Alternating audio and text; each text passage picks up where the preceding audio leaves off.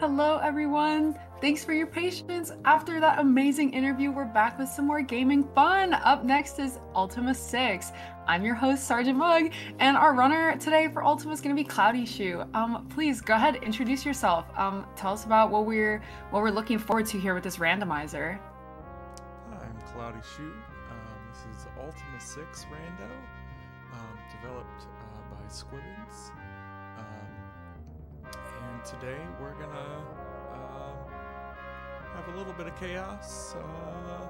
People are gonna, NPCs in some areas are gonna be shuffled around, and we'll get up to all sorts of very virtuous things. I'm looking forward to it. I have absolutely no idea what's about to happen, so I'm excited to experience this with you. There is a few incentives that we had going to start off with the run. I know we had the sprite selection, and the winner of that one was going to be the ghost. And then we also had to name the file name or the hero name, right? Yes. Is now a good time to go ahead and enter that? Yes it is. Alrighty. This one is a little complicated. I'm gonna have to read it to you like by character, okay? It's gonna be tilde, left parenthesis, lowercase o, Yep. underscore, uppercase O, Yep. right parenthesis, tilde. Yep. There we go. And that's it.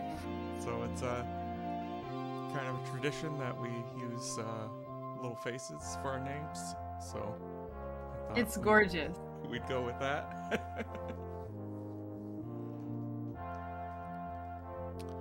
So Just awesome selection. And time starts, I'm assuming, if you go from here. we'll bring up this screen here, and time starts when I select the text speed. Take it away. All right, in 3, 2, 1, go. All right, so we're starting in a random starting position here, and this is the town of U. This is one of the virtue towns. So in the Ultima series, there are 8 virtues. The virtue for this town is justice. This here is Jana, who's a druid who is an invitable party member, and these are that is one of the places that items are shuffled. So she has the odd cheese, which is how we're going to recruit another party member later. So however here, we're going to be talking to a lot of party members, so a lot of them aren't going to stay around very long. So we're going to say thanks for the cheese, and why don't you stay here? The other thing we had there was under a potted plant, there was I think it was just some oil this time. But by default, it was one of the items we'll be looking for, which is a rune. So each virtue has a rune, and there's a shrine. And in the vanilla game, what you do is you get the runes to get the moonstones, so that we can throw a book in a void. So the items we're going to be looking for today are, we need to beat the game, are 8 moonstones, a vortex cube, a human lens, and a gargoyle lens. Okay, yeah, just your everyday common items, right? Yes. Let's see. Looks like my mic's a little quiet. Let's see. I might just have to put some gain on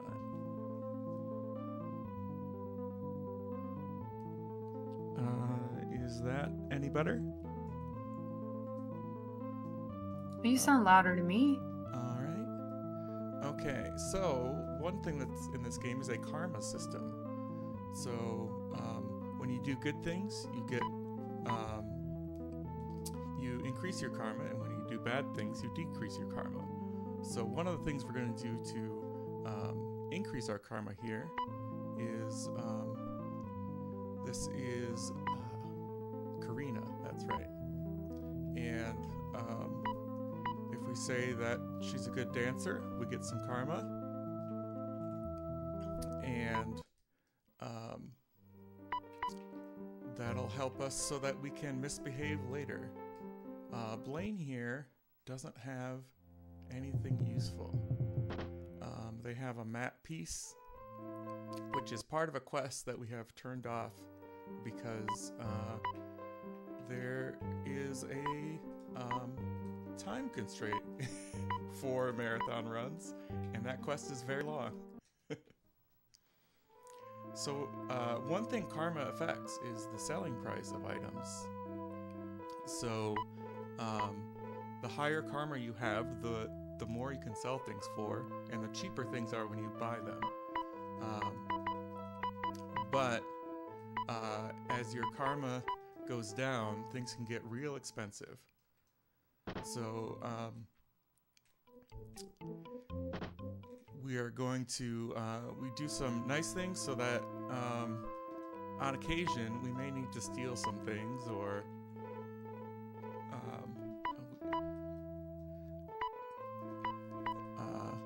and that will decrease our karma.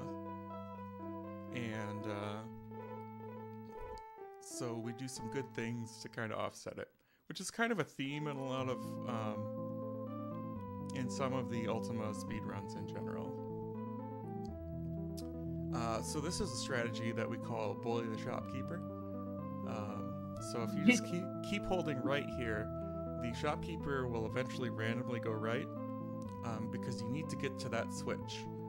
The other option you have is to come back at night when the shopkeeper's asleep, or to get Sherry the mouse to do it for you. But in this case, there we go. Because you can only use things that are like one square around you. And then we got the Rune of Humility, which is kind of a fetch quest, because it means you can go, now we can go to the Shrine of Humility and find out what the item is there. And Blaine, I'm sorry, you're gonna have to go. And so normally in this game you start with 3 other companions. You start with a party of 4. You can get up to 6. One of the things you can do in the randomizer is start with fewer or no companions. So in some situations it can be very beneficial to only have as few people as possible, because there might be things around that you would like to avoid, with like invisibility potions, and when you only need one of those, it's a lot nicer. So we're gonna buy a boat here, and people who have seen Ultima 6 speedruns will know the boat, when you get into a boat, there's a jaunty tune that plays. It's very upbeat. Oh, I'm so psyched. So, right now, we need to get a keyword, because the dialogue in this is keyword-based, and you have to get keywords from certain NPCs so you can talk to people about different things. So this person is who we call fake Lord British. They tell you that they're the real Lord British, but what I care about here is this rune keyword. Because otherwise I have to go into the castle and talk to the real Lord British before coming out here. So here we're gonna lie to a child twice. Because this child has, in vanilla the game, she has a rune. Here she has any number of items.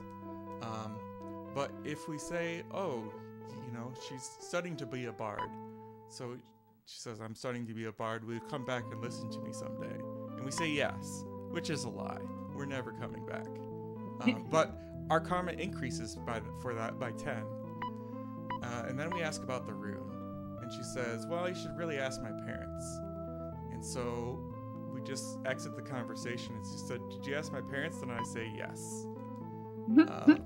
And she gives us some trash, but we lose 10 karma. So we came out equal in that case. And while the bards are there in the music hall, we're going to go to their house and see what they have there. Because they have some items. And they have a moonstone, which is one of 8 that we'll need, and a key. So there's a lot of times when I'll open a chest, see what's in it, but I won't take it. And that's because many chests are considered stealing. And so for items that you need to beat the game, they are never considered stealing. But in other cases, other items are stealing. So that moat there is, you know, see the front gate here is locked, but if you have a boat, you can just get in the side door. So now we're here in the castle, and there's a lot of stuff. Everything in the castle we can take for free. And Lord British hasn't told us this yet, but he tells you at some point.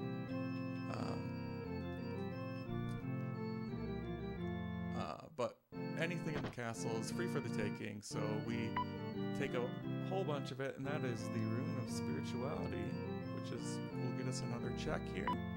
And then get some other items. This bag here is always full of reagents, which you need for spell casting in this game. We're gonna go into Lord Bridges' closet, and just has a loot, and some powder kegs. We do like to blow things up.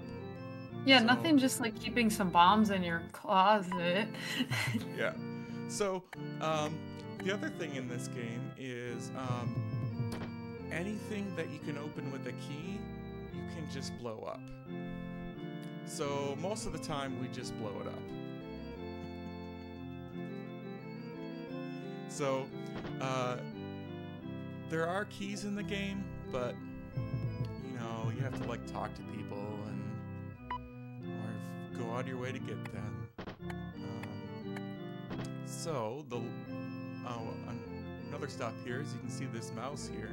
That is Sherry the mouse, who can talk. And that cheese that we got earlier is Sherry's favorite type of cheese. And if you give her the cheese, she will come along and help you. There is one item location that you can only access with Sherry. The other benefit of Sherry is possibly due to an oversight. Sherry does not affect your karma at all. So Sherry can steal whatever she wants. And I too could be motivated to do errands if you gave me some cheese. So in the PC game, Sherry is like a full party member. However, because of limitations of the console port, she's more of an item in this version, but she still contributes greatly. So we are now.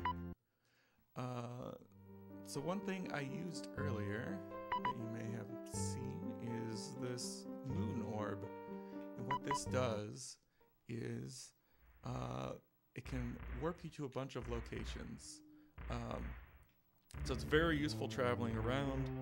There is an option in the randomizer to randomize the locations it takes you to.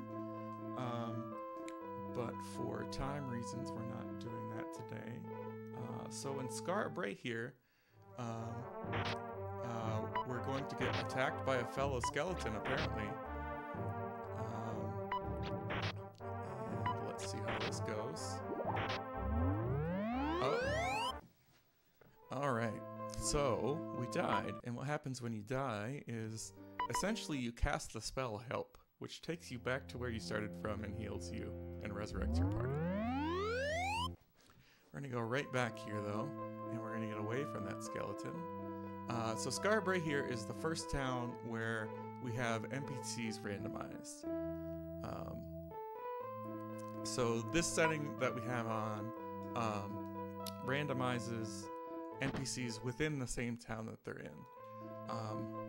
There is a... Oh, there's a ghost. There is a ghost that haunts this town. It's you! And me. Oh, there's two. Yeah. So, in this case, you are not anyone I need to talk to, are you? No, you're just, I think, the innkeeper. Okay. So, you can randomize the NPCs like everywhere throughout the game, which is fun, but it takes a long time. Unless, and you really have to know schedules, which we have, or we're developing a tool for, but because NPCs in this game have schedules based on the time of day, and in some cases, what day it is. So, got the Rune of Valor there. So for this, we just randomize NPCs in some areas. Who we just picked up is Shamino, who is one of the starting party members in the base game. It is also one of the several... we're just getting all of the runes today. Justice. Shamino is also one of the characters based on like the creator and like lead designer of the Ultimate games, Richard Garriott. I believe. Oh, that's cute. I believe Shamino is based on like a D&D character of his or something. But there are, I believe, at least 3 characters in the universe that are somewhat based upon him, and so I think others are based upon some of his friends. So where are we? We are in... Okay. So we're gonna take a quick trip around here, and we're gonna see if we can't make use of some of these runes we picked up. So this is the Shrine of Spirituality. So if we use the Rune of Spirituality, you can see it's kind of glowing, and there's a picture of like what's supposed to be a moonstone on there, which is what you would get normally in the game. But today we found a moonstone, but not the right one, or the one that would normally be here. This is the Moonstone of Honesty. And if you meditate at a shrine, you can level up, and you can also receive a karma bonus. So these gates here are based on the position of the moons in the game. So it looks like the tracker is working now. So you can see the moons moving around, and they change about every hour. And the highest moon in the sky determines where these blue gates take you. And I believe this will take us to Honesty, which we can't do anything with, except for apparently get attacked. Let's see how this goes. We may die. It looks like we'll probably die pretty quickly. Or maybe we will make it through. In either case, we can be... Oh, there we go. As I say, in either case, we can be quickly back on our way by, once again, using the moon orb. And I don't think that I've checked to see what our pal Shamino brought us yet, but we'll get there. What do we have? We have humility. Should work. So there's enemies often there's enemies at all these shrines, and in some cases they are hostile. But if you're quick enough, and funny enough, that is Honesty, where we just came from. So we can go right back there and grab whatever is on the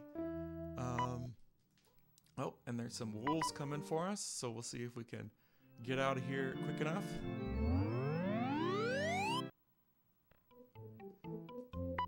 And we did. Let's see if we can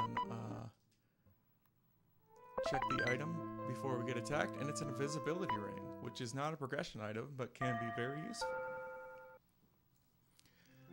Okay, so that was, let's see, Justice and Valor. So these shrines are all have a virtue attached, and in the way that you the moon orb locations, the shrines are one position clockwise past where the town of that virtue is. So that is a way that we can remember how those work. And this is Valor. And we got a sextant, which we stole one earlier. But a sextant is useful to tell your position in the world. Which there are a couple items that are hidden at very specific coordinates. And the only way to know exactly where you are is to have a sextant. Valor and Justice is the one we have not gone to yet.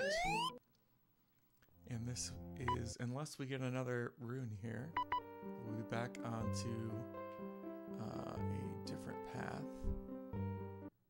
Okay.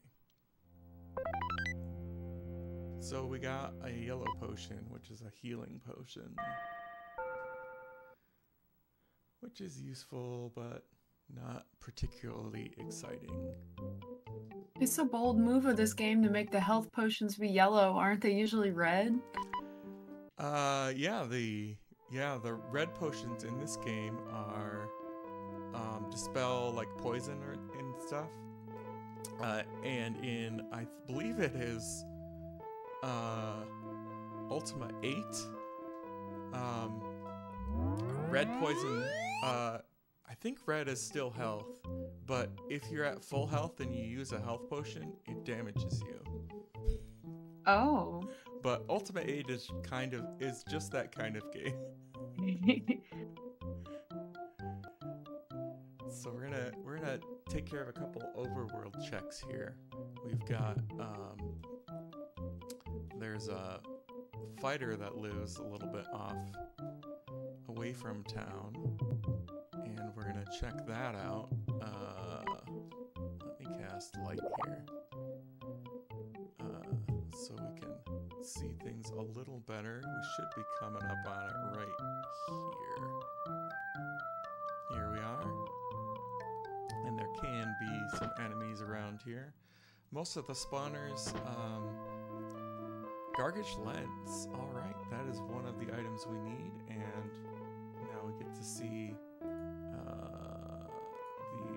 the way I have this set up. There we go. So we can mark off the Gargish Lens by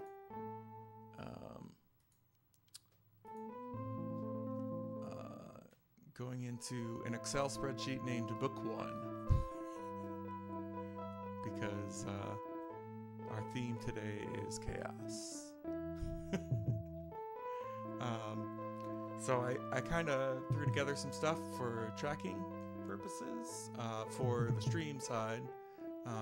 The tracker stuff that I'm using is takes up multiple screens and does not translate well to stream. Okay, so we're headed over to Cyclops Cave, named such because in the game it is where there are many Cyclops, but today is apparently Slime Cave. And they weren't too happy to see me, so we might come back to that in a little bit here. Let's see here. Let's mark off that check, and we're gonna go down to the town of Trinsic, which is the town of honor. And the first thing we're gonna do is break into someone's home, which is always an honorable thing to do. Yeah, I mean, this really, like, part of their principles, basically, right? And we're gonna find one of the 2 spells that are needed to beat the game, and we're gonna find out which one we got. So I need to do some inventory management while we're here, because I've got all sorts of stuff all over the place, and we're gonna put all of our spell ingredients in the bag, because they take up a lot of space. We'll probably throw some potions in there too, because our spell actually ended up in there because there wasn't enough room in our regular inventory. But we got the spell of Unlock. All right, which in this flag set, no pun intended, unlocks a lot of checks. More so than the other spell, though the other spell, Dispel Field, also unlocks several things. And as you can see, NPCs are randomized in this town as well, because this is Harold. Oh, okay, the horseshoe maker, who normally does not stand around outside. This is the mayor's house. The mayor has a chest behind a locked door. And whenever there's a lock, we like to just blow the door up. Yeah, yet another honorable decision to make. Yeah. Let's see. We're gonna steal that ring there, which loses a point of karma, but we've built up quite a bit so far. And this book here will tell us the location of the buried treasure. So I need to put this in my notes. 351 South 113 West. And folks, you know, if you want to find some treasure of your own, you do not have to blow up any doors or break into any mayor's home. Any dollar amount donation is going to enter you to win several awesome prizes. One of which that we've got up to win today is a journal that's Destiny Hunter themed. So you could track all of your randomizer progress in this nifty little journal. All you gotta do is just hit !donate. And donating any dollar amount at any point today is gonna enter you to win several prizes, including that journal. All right, and we picked up Dupre, who just had some mutton. Dupre is also one of our the vanilla companions that you start with, who's in several of these games. Shamino, I don't think we had checked that before, but Shamino just had some gems, which using a gem can get you like a very pixelated world map, which I don't know how useful it actually is, but you can also use, I think it's 5 of them to build a glass sword. Which a glass sword will do 255 damage, but will break on the first use. So here we are in the town of Paz, which is one of the towns that's not connected to a virtue. And it is one of the towns that the vanilla speedrun is based around, because it's not super convenient to get to. So we have a method where we use one of the in-game warping methods try to get back here very quickly later in the game because we have to go here twice. We're going to camp for an hour. We're just going to pass some time because NPCs have schedules, and I need to talk to this NPC. And they were at lunch. All I need is to know that Thindle's name is Thindle. Because Arbeth down here... oh, I didn't buy any. Well, Arbeth here is going to make us some spider silk at some point. Yeah. He's going to make us some thread out of spider silk. But I forgot to bring the spider silk with me. But he won't talk to you unless you mention that you've already talked to Thindle. Because he's kind of a little shy around new people, which is relatable. Oh, we got the human lens, which is our second lens. Let's see there. There we go. We also got the Gargish text, which was in a chest up there. And that, so the main plot of this game is that humans and gargoyles are in conflict. And the Gargish text here will basically teaches us how to speak Gargish just by like reading it once, which is great. But they're specifically in conflict because 2 games ago in Ultima 4, Quest of the Avatar, the Avatar retrieved the Codex of Ultimate Wisdom. And it turns out that that caused some problems for the gargoyle world. Like, it's kind of literally like ripping apart. So the gargoyles aren't too happy about it.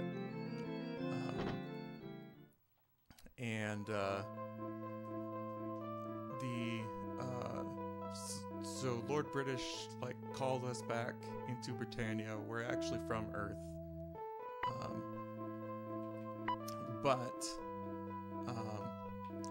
we're back to help out again so that to clean up the mess we made in a previous game, which is kind of a running theme throughout some of the Ultima series. So at the end of the game, we're actually going to throw a book into the void because we're adults and we can buy our own pizza, so we don't need the what was it, Book It program? We don't need to read books just to get pizza anymore. This is inspiring. If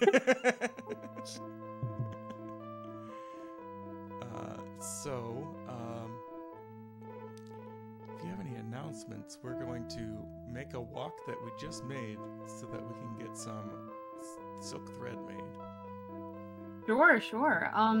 I love how we're being the ghost sprite. It's very, Halloween-y of us. And on that note, we do have another bid war active for a game coming up later this afternoon, which is going to be the demo of Little Kitty Big City. You get to choose the hat that the little kitty is going to wear. Currently in the lead is no hats, only cats. But in my opinion, it's Halloween, I want to get like a little costume for the kitty.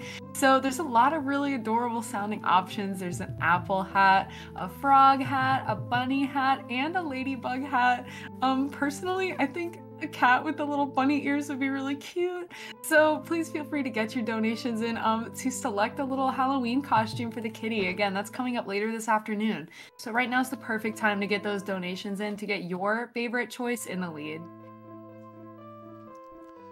So if you can see here, the in-game time is currently at 1700, which I believe is when this NPC goes to bed, yes. They go to bed real early, so we're just gonna sleep for a while, which is gonna press time. Luckily, this NPC also gets up fairly early. So I believe we just need to make it to 7 a.m. And then we can get some silk thread made, and we can progress our way to building a hot air balloon, which is the fastest way to do like land travel. So with 20 gold and some thread here, or some spider silk, we now have the silk thread. So we're gonna head off to the town of New Magentia, which is an island in the middle of the ocean, where often we get attacked. Ooh, lightning. That is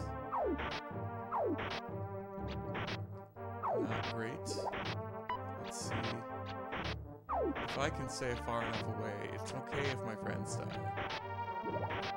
If I die, we get sent back to the start.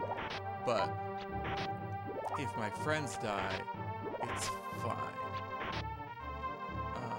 Let's do. I have an invis ring, don't I? Let's put that on.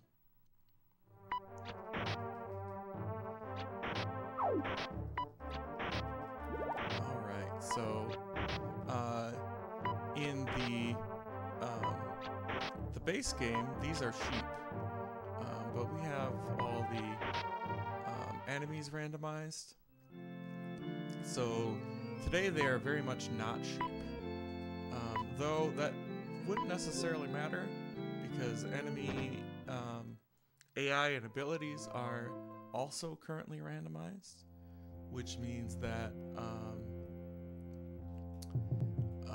sheep could like have very powerful spells and or big weapons and stats and just one-shot you anyway. So the main thing we need to do here in New Magentia is a like quest where you go around and talk to everyone. And in this case, this is Katrina, who is like another companion option who will have nothing good for us except for things that we can sell. But we're going to need to talk to just about everybody else in town so that we can get the item that is here. And this is one of the towns where we shuffled the NPCs. So we have to figure out where everyone is first and then talk to them in the right order. This is... Oh, forgive me for not introducing myself. I am Connor Starfalcon. Hello? Yes. Connor is also a fisherman, so he's going to tell us where the item in the ocean is hidden. 234 west. Connor with one N too is bold. Yes, and there was a version of this game that was ported to the FM Towns, which I think was a like Japanese console in like the late 90s. But that one has voice acting from just like the game developers. Oh my goodness, that's so cool. And so usually on my stream when we talk to Connor, I play the clip of that line being read. The oh the oh yeah, I forgot to introduce myself. My name is Connor Starfalcon. BRB, I'm joining a game dev team just so I can provide voice acting to the characters with no experience. Alright, so this, I believe, yep, should be Antonio. And we're going to ask Antonio about the rune. He said, I left it with William. Okay. So now I need to remember where William was. I think William was in...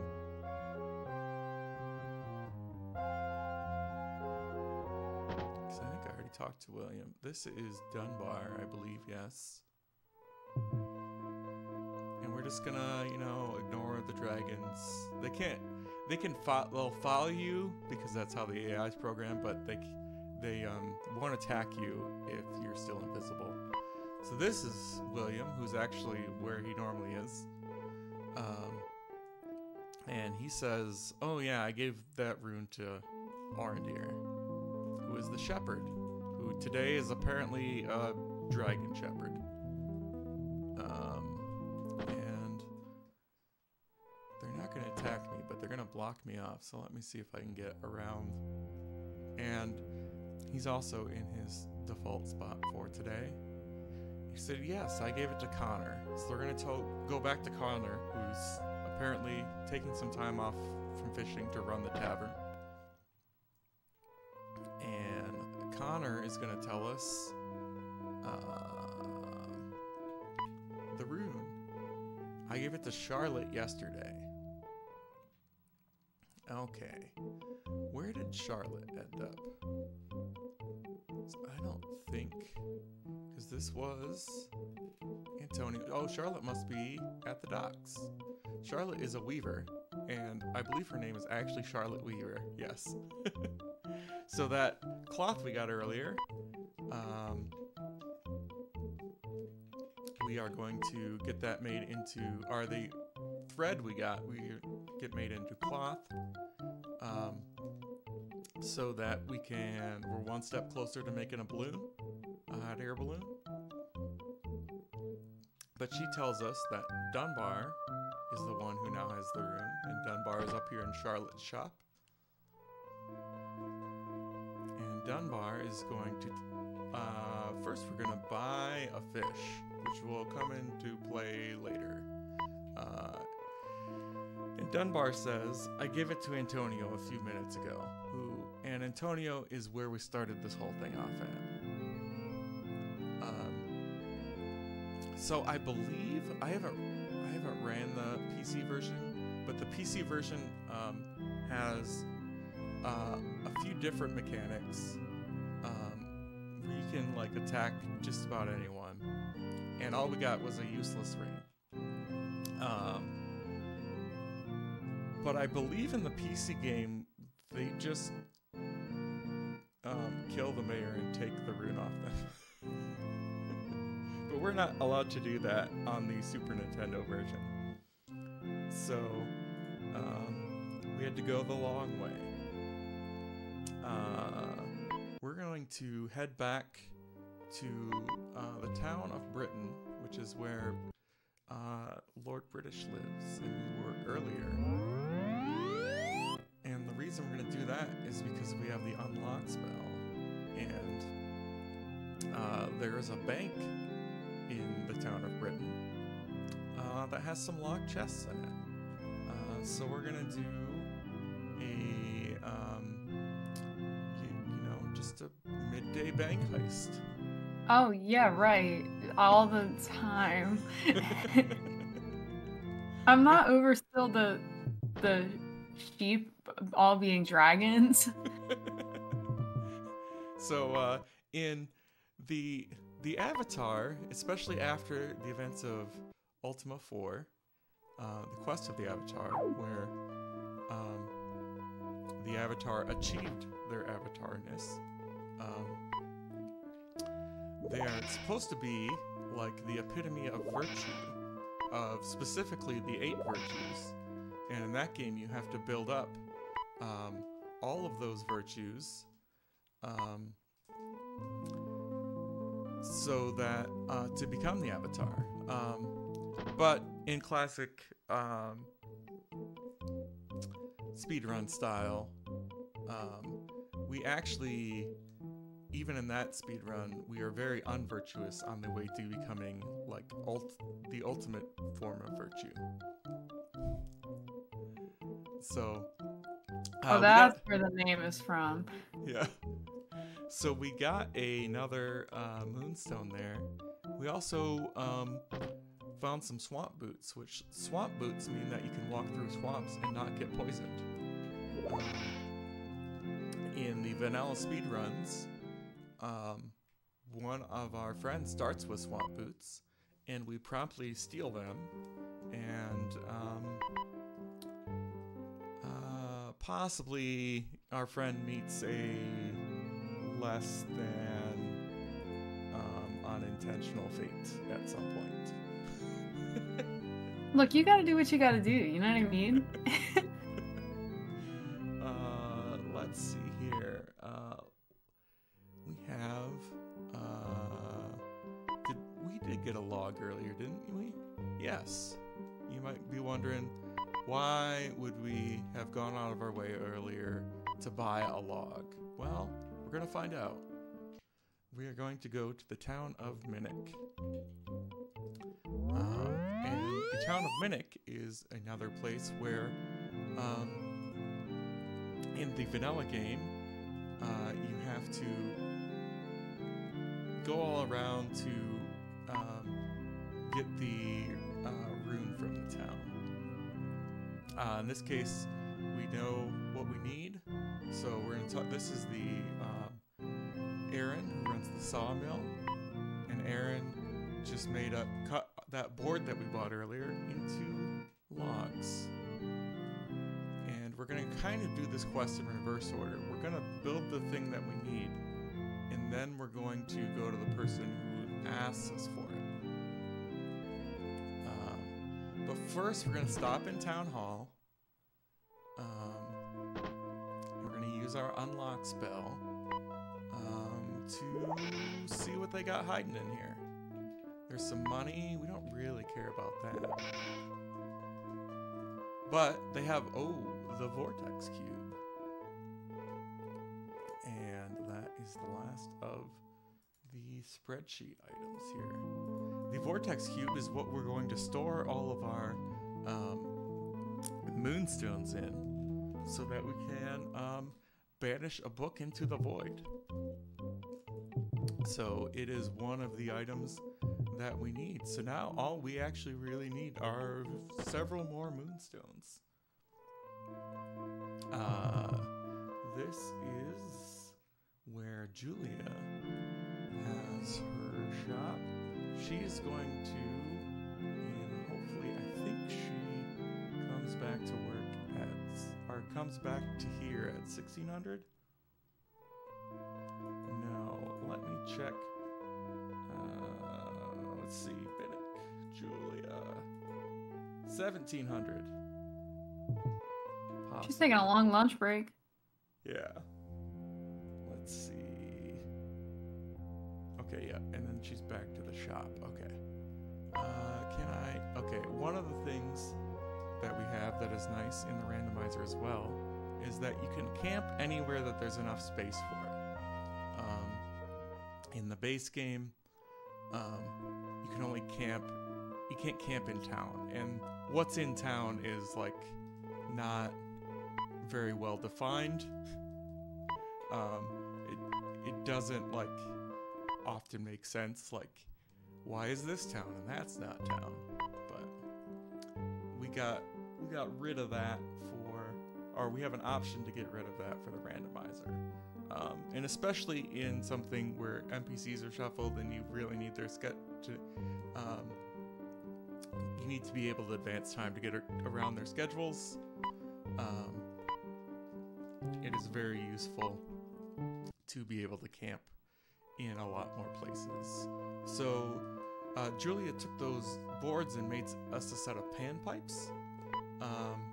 And then we invited her to our party, and she gave us the Rune of Honor, and then we kicked her out because that's all we need. And I think in the PC version, once she leaves your party, you can't invite her back because she's mad at you or something. But that is not. Yeah, can't imagine why. So this here, there's a chest in here, but this shop here is also a basket weaver, the Moonstone of Sacrifice, who, if we find the balloon plans, can weave us a basket for our hot air balloon. We're gonna go down here for a moment and just pop into this shop where they're probably closed for the night. We might need to go to a different shop later. Hopefully,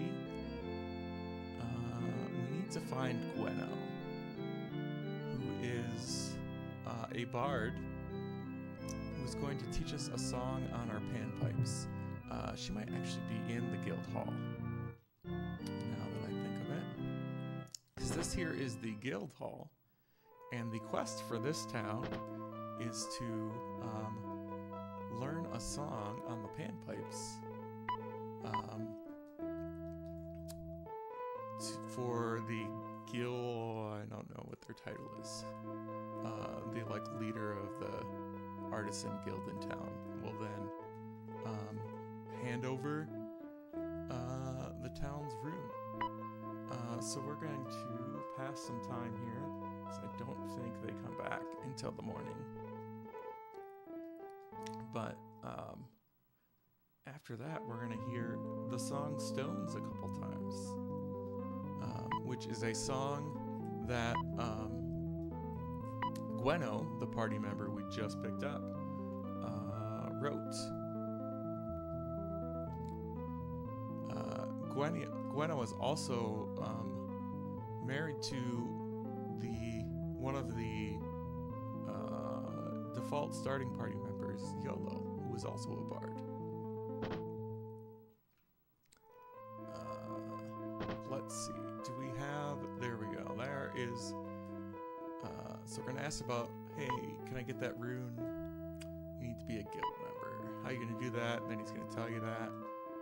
And now we can talk to Gweno and say, hey, I need to learn this song. And you learn the song.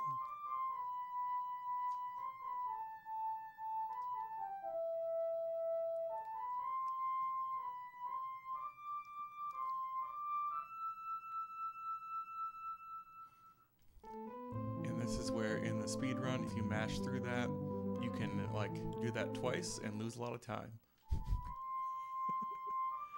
Because you already have to play it 2 times. And it is... it's like 10 seconds or something.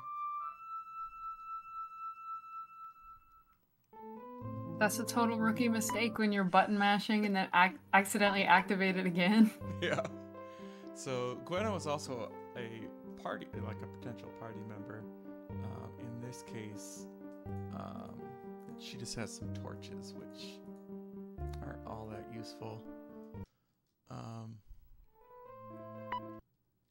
Let's see here. So, got some more swamp boots. Let's give that to one of our other party members. And we're gonna head out here and we're gonna use that rune we just got, the Rune of Honor. First, we're gonna kick out Gweno, because we're gonna have more people we're gonna need to invite to the party. We can move now. This vortex cube is like a storage device, but it only will take moonstones. But we can put our moonstones in there for safekeeping, because otherwise they can get lost sitting around. So honesty. So the moonstones are, if you've noticed, they're different phases of the moon, and they correspond to the moon phase, where a moon gate will take you to that shrine,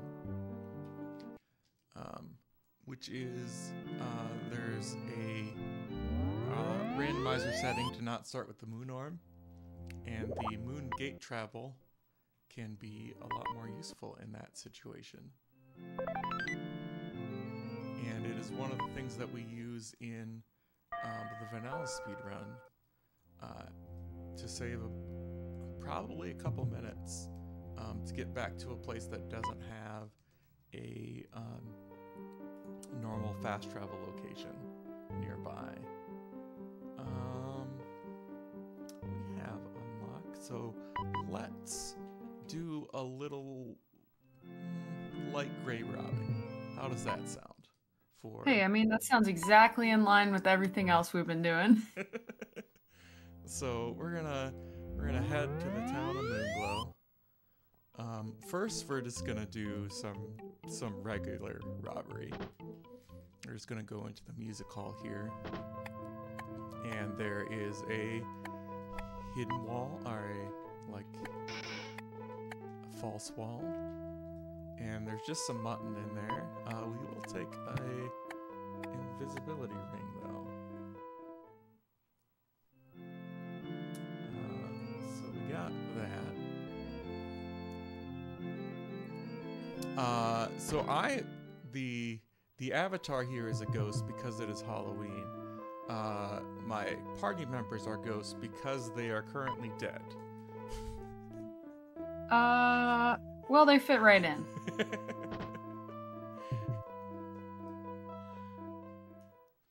So we're gonna go down here into these crypts, and this green here is swamp, which will normally poison you, but we have swamp boots, so it doesn't.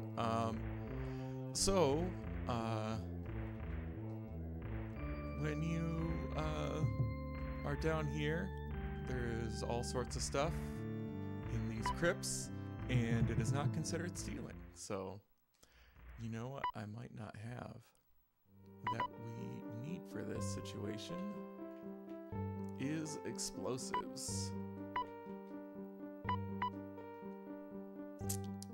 Alright, let's get some explosives. Because normally, the point where I normally get free explosives, we kind of noped out of earlier. But I think now we are better equipped. And if I find a place where I can use this warp, there we go. So we're gonna go back to our friend Cyclops Cave, which today is full of slimes.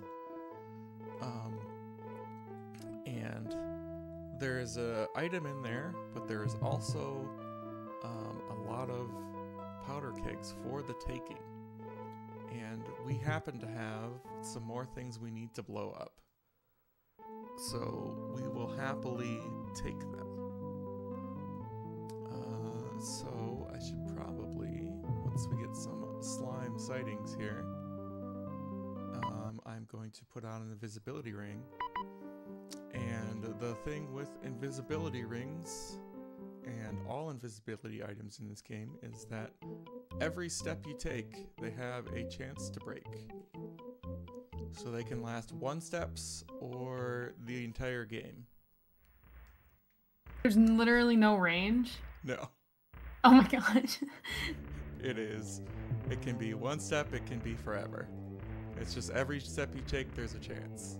That's I don't hilarious. know exactly what the chance is, but in that case, that's just the ring. We might actually have to kill some slimes just to get them out of our way. But I'd rather avoid it if I can, because I'll have to kill all of them. But it looks like I don't have it. Oh! A choice. I hit the wrong shortcut. Because another thing we have in the randomizer is some extra button functionality. Because in much of the game, like A and B are the only buttons used. So we were able to map some of them to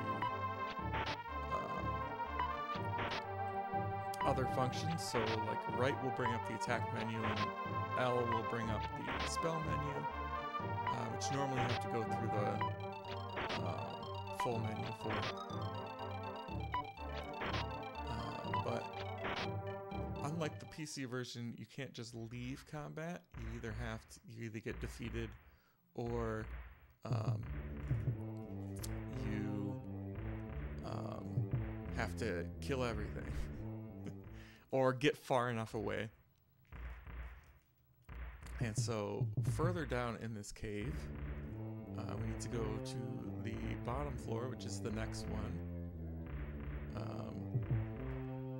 So there's some rope if you need it. We stole some earlier, so we're fine. But the Cyclops that normally I have at this cave also have a lot of explosives. And we just happen to really like explosives, but I can't carry them. Let's see.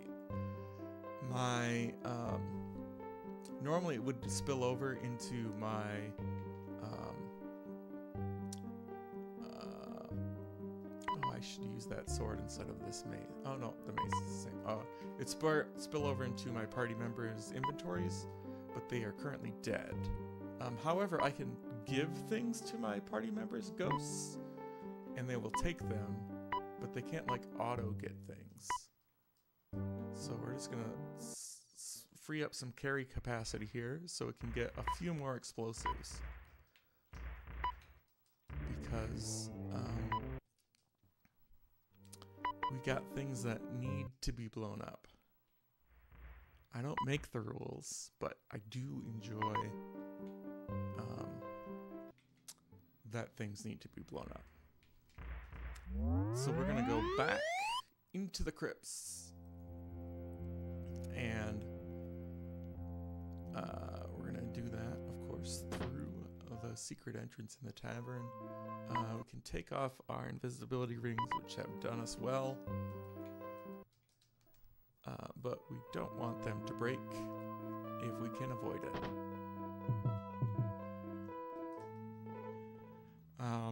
You can get a key for this door, but really, why would you? When we can blow it up. I mean, yeah. we know the drill by now. Yeah. I don't believe there. Besides the entrance to the castle, which I think you have to pull a lever for, almost all doors can either be blown up if they're just a regular locked door, or you can use magic to unlock a magically locked door. We'll pick up a hint, sure. So this is Baven's tomb, and they have the balloon plan, which we'll definitely take. Normally, you actually get that off, like a different person who died in a different dungeon, but in this case, it is Baven, who's been dead for quite a long time, I believe. Hey, we got lucky and these spawners didn't spawn anything. And that is gems. Oh, we'll take that fish in case we still need one. So, we can... Oh, we're gonna need to unlock... Oh, we got cats in the way. These are cats. They might not look like it. Unfortunately, we might need to attack them. If they don't move out of the way. Sorry. Or was that a dog? Okay. It looks like it was a dog. The cat and dog sprites are not as distinct as you would think they would be. Okay. So we're going to go back through these crypts and we can take a shortcut to one of the magic shops. And like in many places, we're gonna see if there's something good to steal. Otherwise, we're just gonna break in and open things up and rifle through them. But if there's something good, we'll take it. And I don't know, we might have some gold to buy some like fun spells too. Because one of the other things we have in the randomizer is that we there's a setting where you can unlock spell requirements. Because there's a lot of the best spells are hidden behind like high levels, which take a while to get. Oh, in the magic shop, we got the spell that in the base game you buy from this very NPC who was right there.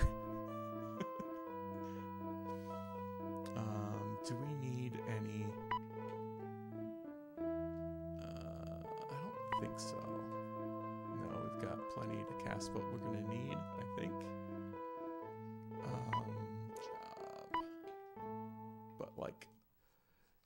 you might get to level 4 like in a speed run. In a randomizer you might get to 5, maybe 6, but like you're never gonna get to 8. So we have an option to unlock spells. Oh, I don't have any money anyway. Alright. So with Dispel Field we have all the spells that you can possibly need. So of all the games, all the spells in the game, only 2 are required to beat the game. And we're going to use the other one in just a moment. Because we're going to go into the Lyceum here. Not here. This is the building next to the Lyceum. The Lyceum is a big library. And naturally we're going to see if there's anything good for it. The goal of this rando is to throw a book into the void. But to do that, we need 2 lenses, 8 moonstones, and a vortex cube to store them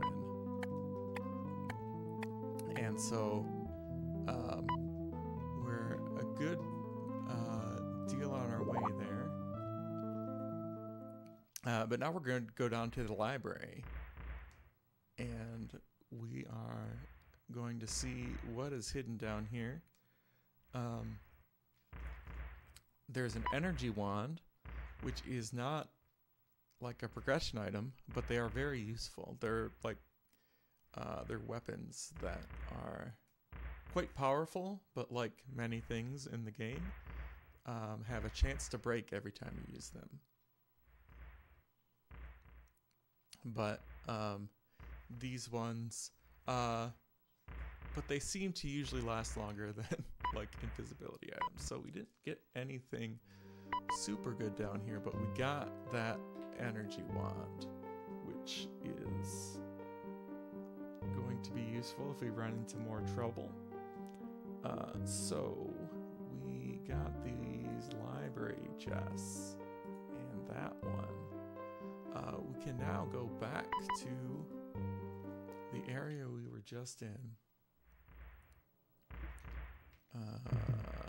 Once we get into the right position. Oh, nope. In this case, they are actual physical lenses. And they will be used to help the humans and the gargoyles read a book slightly before we throw it into the void. Please, G-Lens is my father. Just call me Gargoyle. So we're gonna... Oh! Okay, so one of these are some of the many fields that you can dispel with a Dispel Field spell. But I'm the only one alive, aren't I? So I can just use a Violet Potion, which increases your armor, but also like makes you impervious to certain types of fields. Oh, and I'm gonna get in here and Penumbra's asleep. Anyway. Whoever you are. Okay. Somebody's... let's see if we can survive this attack.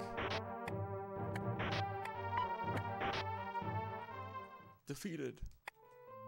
We can check an item while we're here at least. Just gold.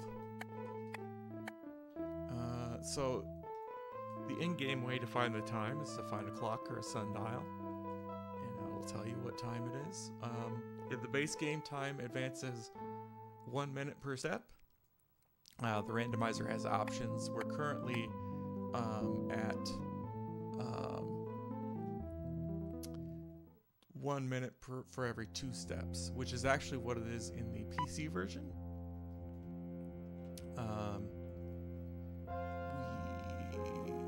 Foes are too near.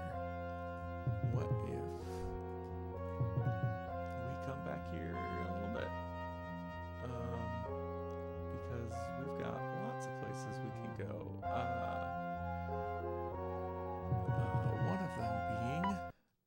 Dagger Island.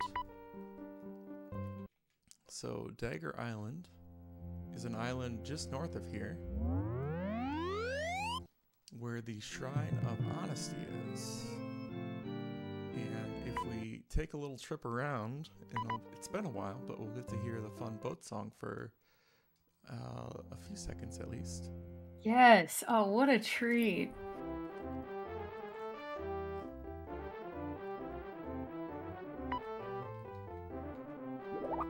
This is really, Speedrun Ragnarok is no stranger to Ultima at all, and I've been on the mic for many an Ultima game now, and I gotta say, this one's really making me want to start playing it. Yeah, it is. Certainly can be a fun time. I believe we're around the mountains. We will see.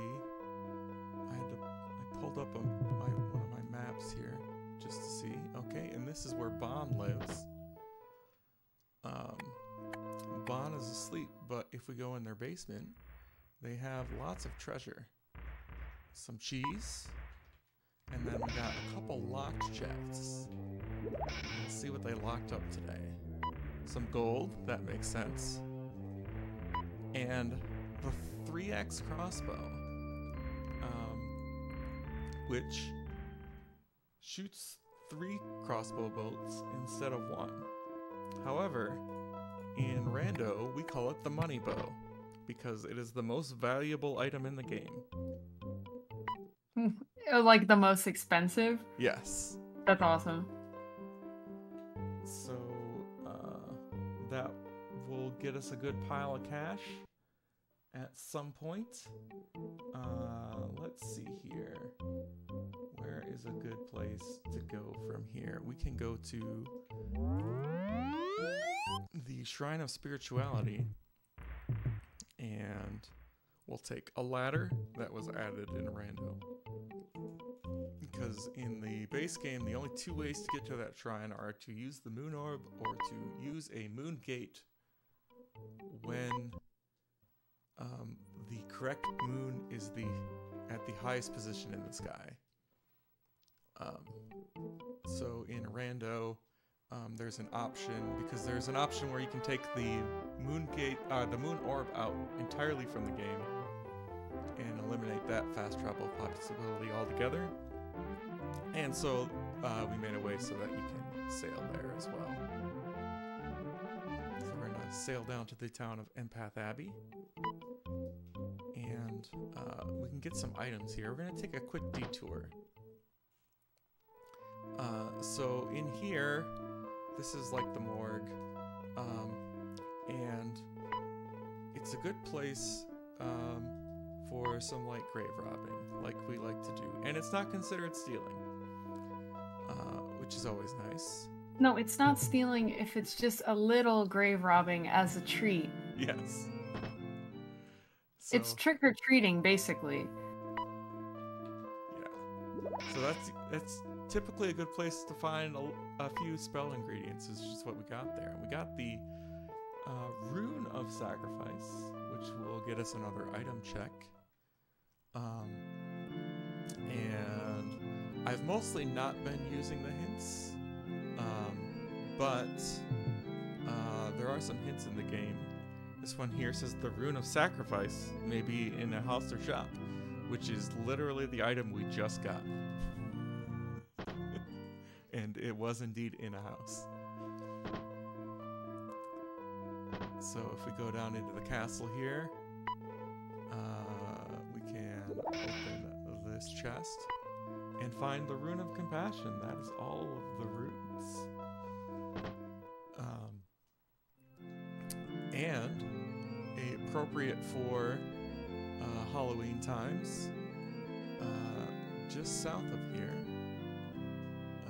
I need to go this way. There we go. Is a cave that has an item in it called Spider Cave,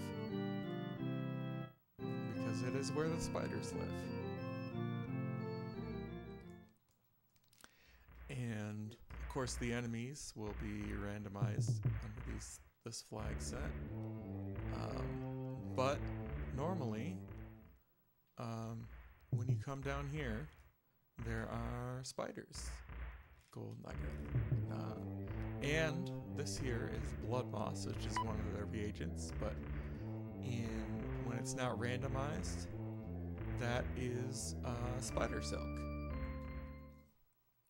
which seems appropriate.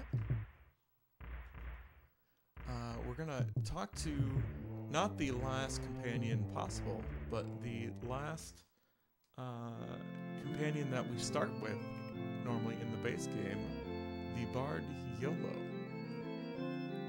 who lives in a cottage in the woods just south of here, with his talking horse companion, like you do. Let's see here. And Yolo's place also has some reagents sprinkled about, usually. Let's see here. If we go up here, there's Yolo, the bard.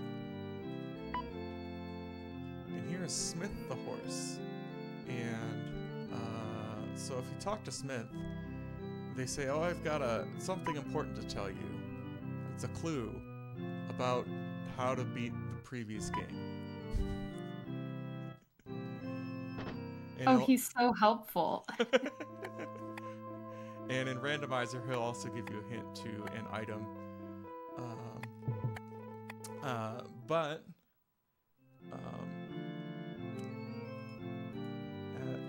Many times it is the case, by the time you get here, that you've already found that item. So he is very appropriately giving you a hint to a thing you've already done, just like in the base game.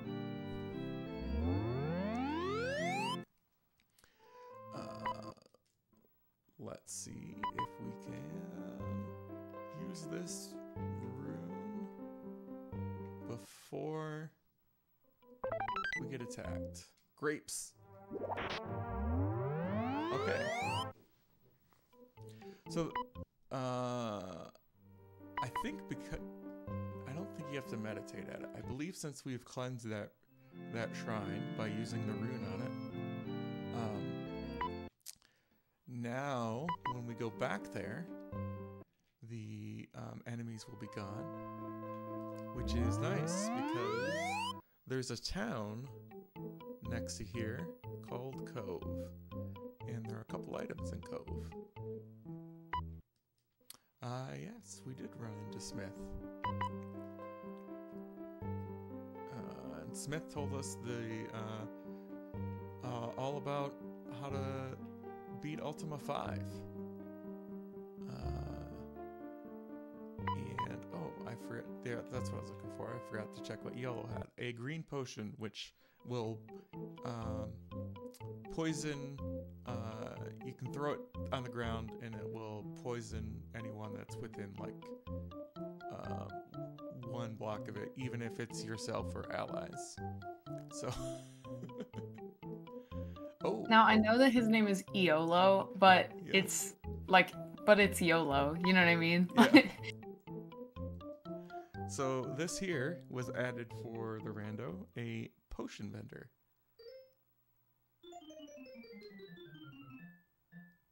Partially because it gives us another reason to use one of the best songs in the game. So let's buy a couple of violet potions because they can be useful. And then they'll give you a hint as well. The Moonstone of Spirituality may require using a switch. Okay, we'll keep that in mind. But first, we're gonna head in here. And we're gonna not steal something, because there wasn't anything good to steal. That is the town of Cove. Where shall we head next? I think we'll go to Minnick. Oh, okay, let me think.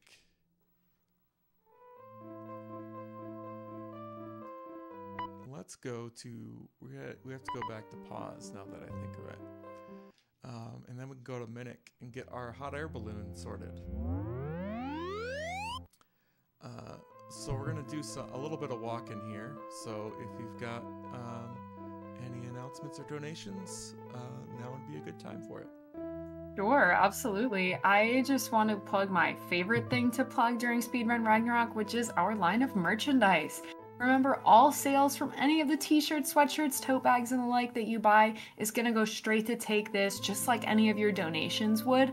But in this way, you get a fun little clothing item shipped to your house, you know? So as per usual, we have the light and dark colored Speedrun Ragnarok logo, but this year we've also got some really cute new stuff, that kind of Mario Kart aesthetic logo with the colorful stripes and the adorable little doodles. We've got available in t-shirts, sweatshirts, tote bags, in addition to the main logo. I'm in love with the pink one. That's my favorite Speedrun Ragnarok item that I look forward to wearing every year. So yeah, please feel free to check it out. I see somebody just dropped the link in chat, so don't be shy. Head over there and pick something out cute for yourself, especially now that it's getting cold. So we are going to get a bag made from that silk cloth that we got earlier.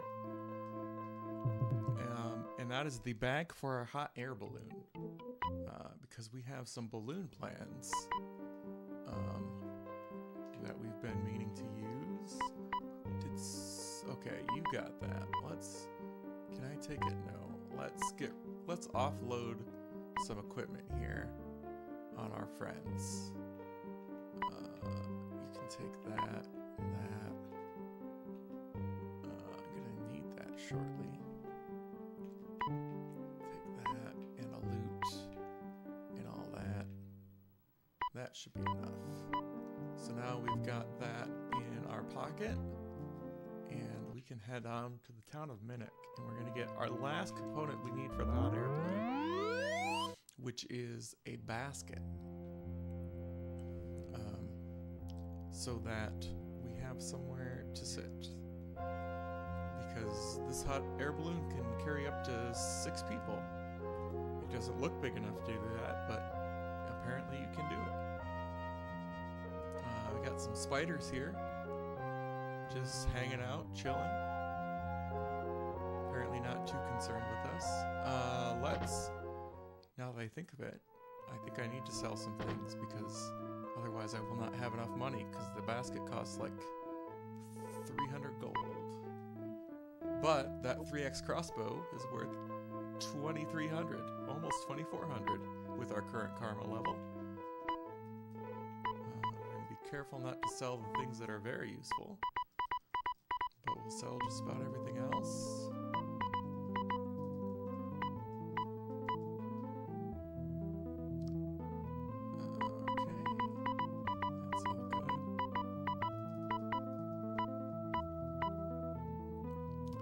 So just a minute ago, we were almost broke, and now we have 4,300 gold.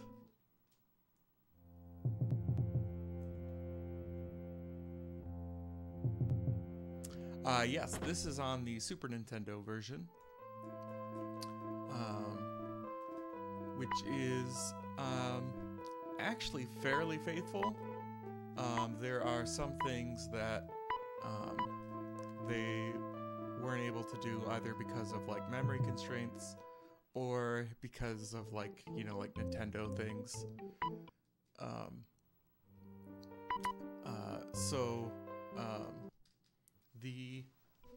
I think the PC version is recommended most for like the kind of story and the full like gameplay and stuff, but the Super Nintendo version is very good for speedrunning and for the randomizer as well. But there's some misleading information on some various sites about some differences in the Super Nintendo version that aren't like it's not as limited as some people say it is. But there are a lot of ports of Ultima 6 to various systems that were out at the time. So if we give this Cyclops a fish, he'll give us a moonstone, apparently. Which is one of the things we're after, so we'll take it. This is an amazing trade offer. Yeah, in the base game, you just get a key. And it's not even a key that you need. Yeah, and the I see somebody mention the FM Towns version in chat, which is the version that has full voice acting. I believe mostly by the developers of the game.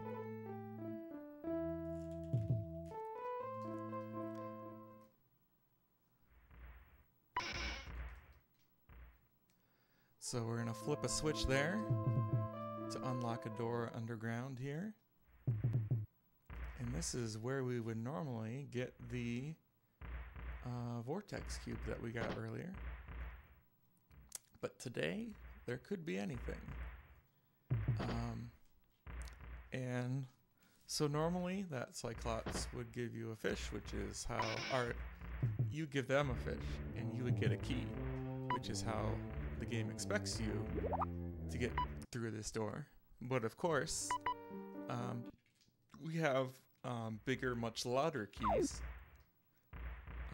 that go boom and open doors for us. Oh, loud key. You've never failed us yet. And what we find is a crossbow bolt. So not exactly what we were hoping for. We can now go to here. So there is a mage that lives out in the woods. That is much easier to get to when you can fly. And actually has some of the cheapest options for spells and things, but also you can only get in there when you have certain spells already. So I guess in the base game it could be somewhat useful because multiple characters can cast spells, but in speedruns and randomizers it's not really worth it to use more. But you need unlock and a spell field to get in here. So they thought they had it very well protected, but then we came around and showed the weaknesses in their defenses. And they did all that to hide some grapes and a ring of regeneration, which will heal you every step you take. But we can buy some cheap reagents, which is always good. And the thing I always forget to do that I'm doing now is see if they complain that I can't hold things. Okay. Because often I will think I purchased a whole lot of stuff and found out that I was at my carry capacity the whole time. Oh man, so you just click through so fast not realizing you're not actually purchasing them? Yeah. So we're gonna buy a few extra spells too. You can buy the Mass Protect, which will cast Protect on everyone and make it so that they don't get poisoned or hurt by traps. Regular Protection, and Mass Invisibility, which is a big one, because you can use one spell cast to make your entire party invisible for some random amount of time that may be useful or maybe not. Looking at our inventory reminded me that we picked up Sherry a very long time ago. And so let me mark off Nicodemus here, who is this mage here. But we are going to go to the town of Shalom so that Sherry can get out and spread her legs a little bit. And because she's been sitting in our bag the whole time. She's just a little pocket mouse, you know? Yeah. So she probably wants to get around and walk around and stuff. So we'll do that in a sec here after we barge into somebody's house like you do in RPGs. unlock their magically locked chest and see what's inside. Just some gold. So now we're going to go up to the tavern. And I believe the background here is that there was like a bar fight, and for some reason the rune was out and about, but it got like kicked into this hole in the wall, which is only large enough for a mouse to go through. And it has the Moonstone of Humility, which is one of the items that we need to beat the game. Yes. Hey, we're really close to getting them all now, huh? Yes. Oh, I went to the wrong... There we go. Yes, we can check. I have 6 listed on my tracker. Let me see if that is accurate. That seems to be accurate. I'm going to double check that I don't have anything hiding in my bag.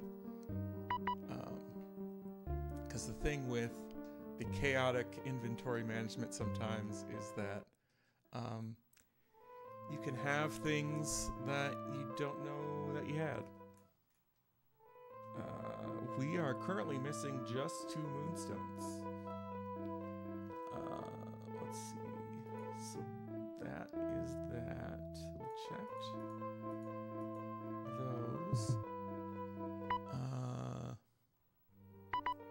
Did we get a book earlier? There are 2 book rewards as well, but it looks like we haven't gotten one of those books yet. Let's see where we can go now. We can... did we... Oh, I didn't mark it. Okay, well, let's go to the Gargoyle World. We haven't been there yet. So this is the Gargoyle World. And there's a lot of volcanoes out here. Which isn't great because they can randomly erupt and cause a lot of damage to your party.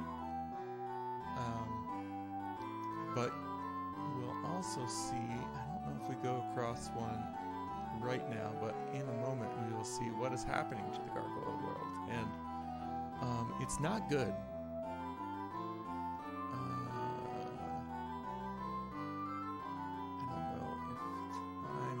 We might be okay.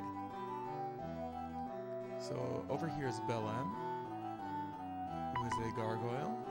And if you know the Gargish language, which we learned earlier from a scroll, they'll join your party. In this case, just a health potion.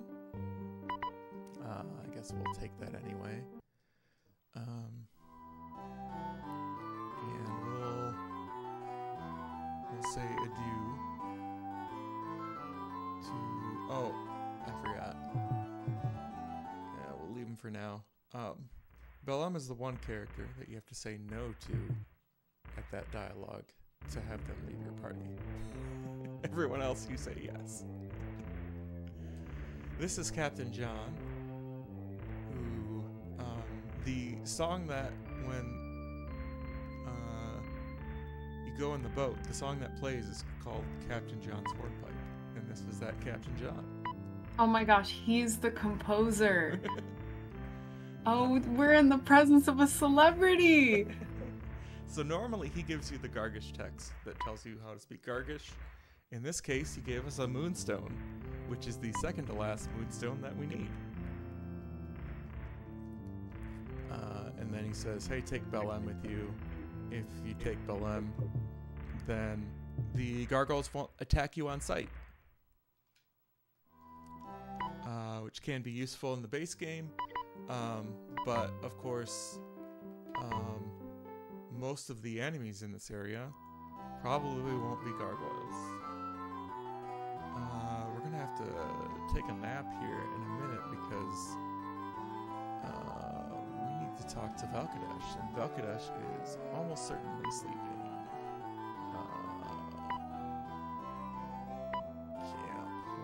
Take a look at my website here with Valkadesh. Wakes up at 8.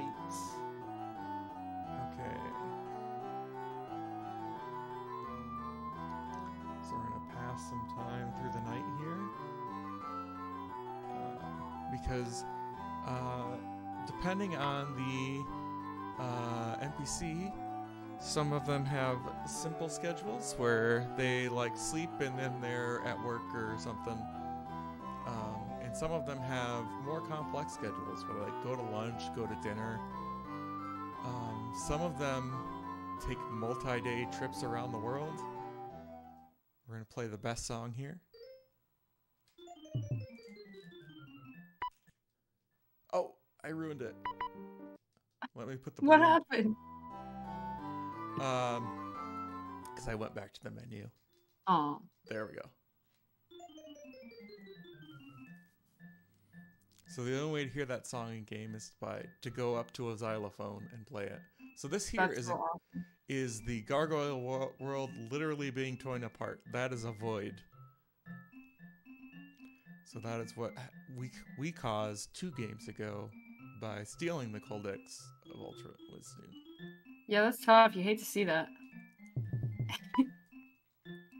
This is pretty advanced, like for such an old game to be able to like track all the characters, like kind of schedules and stuff like that. That's pretty interesting.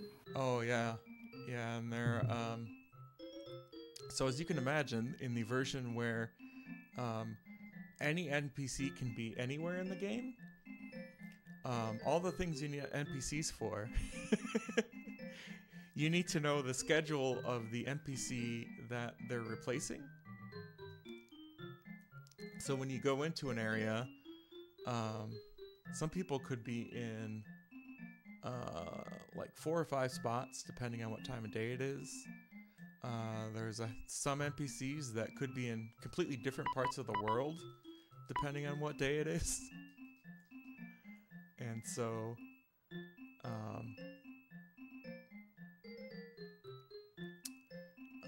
it can be rather tricky. Let's see, we need to know Nax's name there, so that when we go up to this lens crafter, which we don't have the item for, but later, if we need that lens crafter, they will talk to us. Because there's a broken lens that you normally get from that museum, and then you go up to that lens crafter and they fix it for you.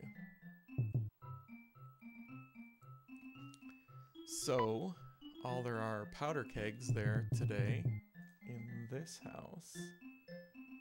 So what do we got? Museum chest. And then it's time for one of our favorite activities. Grave robbing. Like grave robbing. Yep. Yes! Gargoyle style. So here, this little triangle on the ground has a hint. The Moonstone of Humility is on an island. I don't know if that's one of the one we need. Let's check and see if we have that one. That could be useful information indeed. Where are we? Nope, we already have it.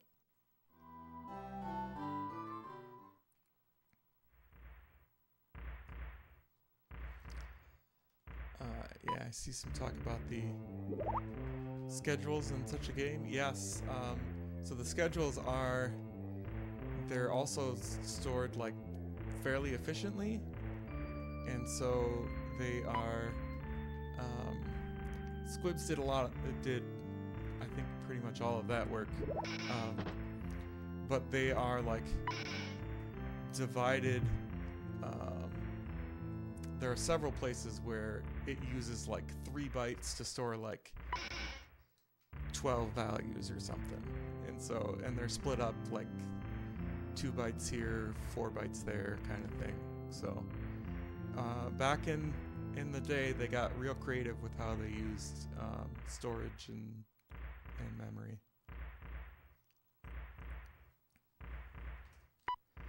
That is the Moonstone of Spirituality, which, if I am correct, is the last item that we need.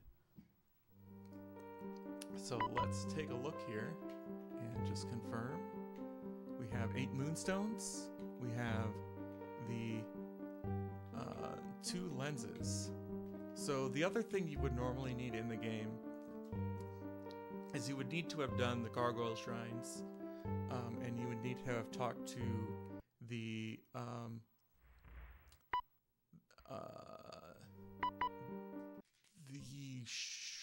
Shrine of the Codex. I'm blanking on what that shrine is called, but you go there and you get a quest, and then there's a barrier here that gets unlocked. We have an option in the randomizer to kind of skip that whole line so that there's a little less kind of like boilerplate things you need to do to beat the game. But we're going to place down a human lens. We're going to place down the gargoyle lens, and then we're going to take the vortex cube, which has all the moonstones in it, and we're going to put it on the codex. And this is going to be time. And then we're going to get a cutscene here that's going to talk about what's happening here. So Lord British shows up from a moon gate, and with the mage Mistle, and he's not too happy with this. He's like, we did a lot to get this book here. What are you doing with it? And so we kind of like take that lens and we say, hey, just trust us, it'll be okay. And then we see the book floating in the void here. And now the gargoyles show up, and they're pretty mad too, because they're like, hey, like, you stole our book and now you're throwing it into the void. And we're like, hey, take this lens here. And so now they can both read the book and see that it tells them like to get along. But as I like to say, they took a look. It was in a book, A Reading Rainbow. Oh my goodness. GG. And of course, nothing bad ever happens again. They get along. There's certainly no sequels to this game where things go sour again. So that's Ultima 6 Randomizer. Thanks for having me out. If you're interested in the Ultima 6 Randomizer, you can find it fairly easy on Google. Otherwise, if you go to any of the Ultima's leaderboards on speedrun.com, there's a link to the Ultima Speedrunning Discord, and there's a section in there for the Ultima 6 Randomizer as well. So if you're interested in speedrunning any Ultima games or playing any randomizers, there's also a randomizer for Ultima 4 for the NES, and I believe the PC version as well. So yeah, if you come to the Ultima Discord, we'll happily point you in the right direction. But thanks for having me, and enjoy the rest of the marathon. Absolutely. GG again. Thanks for showing off the really fun game. Like I said, that even kind of interested me in finally getting to play Ultima after seeing it so many times on this marathon. I just wanted to wrap up that we did just recently get in a $20 donation from Margaret Ann, who says we can't pet kitties without cat cam, and we can't get... Oh, I can't read. At any rate, she wanted to support Take This, and $20 went towards that Apple hat for Little Kitty Big City. Thank you so much for your donation, Margaret Ann. cloudyshoe, thanks again for showing off that awesome game. Folks, don't go anywhere, because after this quick break, we're just coming back with even more super fun RPGs, raising more money for Take This, and looking forward to lots of great games the rest of the day. Alrighty, so please stick right with us, and we'll be back soon.